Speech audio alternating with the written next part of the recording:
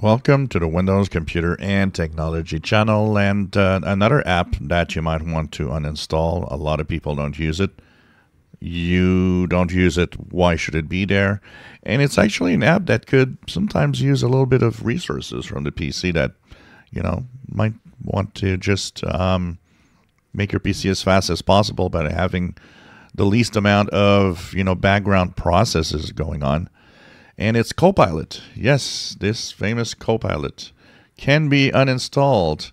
And that is also something that wasn't there at the start. Once again, probably because of the European Union DMA compliance that now tons of things can be uninstalled. So in Windows 11, I can't test it in Windows 10, but you should go and check it out if you have Copilot in Windows 10 and just want to remove it. I would guess that possibly it's also available there. Since I don't have it on any of my Windows 10 machines, I can't test it. But in Windows 11, I did check my main Windows 11 and it all works. All you have to do is go into your settings, go into your apps, and in the installed apps or apps and features in Windows 10, you will see if you go down that there is a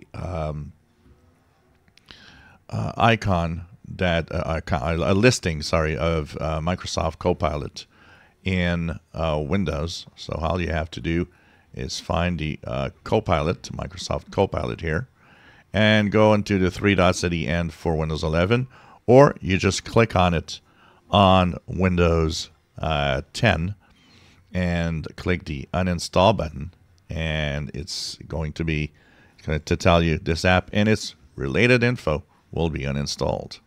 And this will uninstall the Copilot from your computer if you do not wish to get it.